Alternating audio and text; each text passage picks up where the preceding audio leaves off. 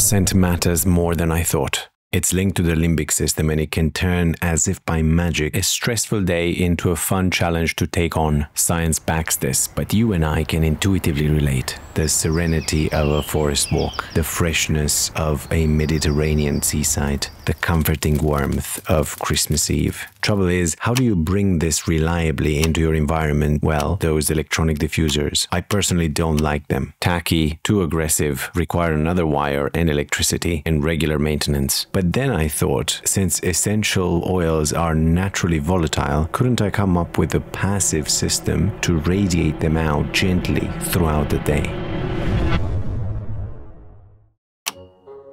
At first, I wanted two core elements to this system. A base that's solid, minimalistic, something that fades into the background and doesn't stand out, and a diffusing body to carry the scent. As a bonus, I thought some cover might preserve the scent when not in use and keep the diffuser surface moist. A bit of searching later, I found some glass domes online that I had to purchase. I now had a component with fixed dimensions to size the whole thing around, but what's the right form? I spent a lot of time thinking about what I want the system to look like. Eventually, I landed on a 3x array as the golden medium between no choice and too much of it. I always find it helpful to play with something real on the table and in Sketch to understand the physicality of it all. And I thought I had something going. I was excited to fire up CAD and quickly start prototyping. I played with the dimensions, positioning and spacing to ensure the fit is satisfying, and the space between domes makes this easy to use. A few test prints later, I had the base I was looking for. As this was printing beautifully, I contemplated on other material options for it. This is where PCBWay, a channel sponsor, comes in. Their website offers a great range of services to delegate the often messy fabrication process away from your home. Polymers, metals, all sorts of fancy materials. But that's not it. You can also, I found out, pick your finishing process. Some of these options are surprisingly affordable when you think what's involved behind the scenes, and sometimes just browsing their website gives me ideas, so it's definitely worth at least exploring what they have available. Check them out at the link below. Speaking of choices, with the base figured out, it was now time to crack the diffusion body problem. I weighed all the options and plaster of Paris seemed ideal. It was non-toxic, natural, easy to acquire, and easy to mold into shapes. But what shapes? At first, I thought I needed some geometry with some textures slapped on top, but even this was surprisingly difficult. There's only one slicer that you can apply textures in, and it seems so unoptimized from my Mac.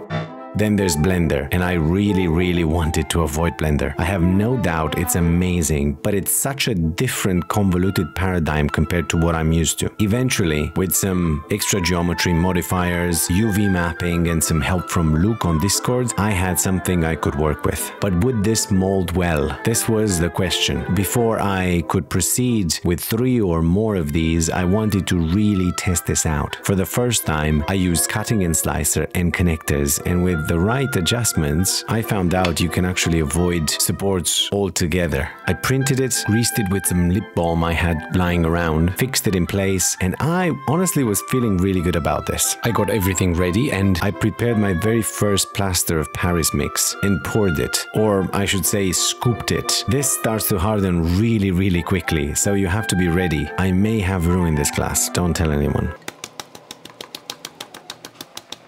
When I checked on it, the mold felt warm to the touch. Just how warm was it getting?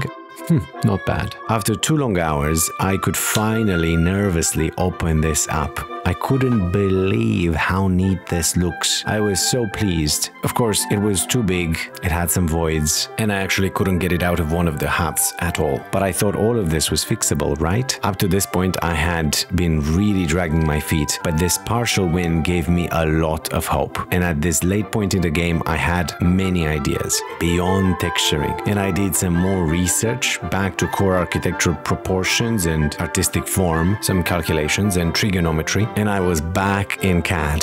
Finally, I was ready. I give you Aroma version 1.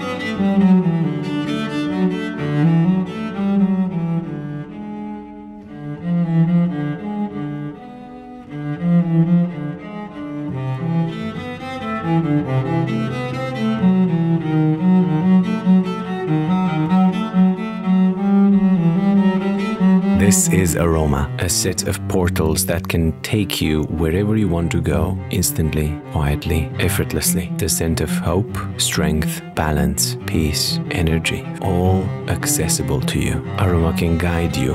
It does this through unintrusive, natural fragrances, fine-tuned by you and for you, released passively without any electricity, noise, or interference. A tool and an indulgence wrapped in one. Why wait? Make yours today.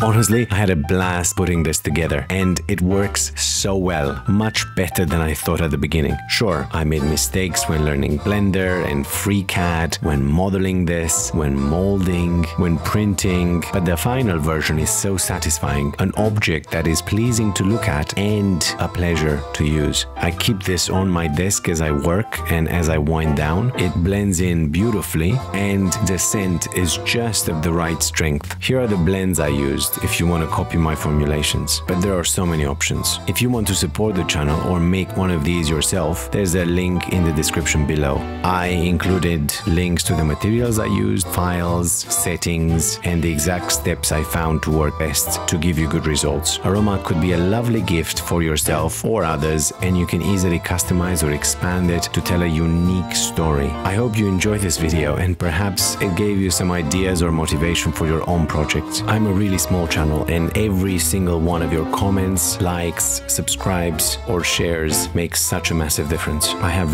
loads of fun ideas that I can't wait to share with you in the upcoming episodes, so I hope you stick around. Thanks for watching this. See you in the next one.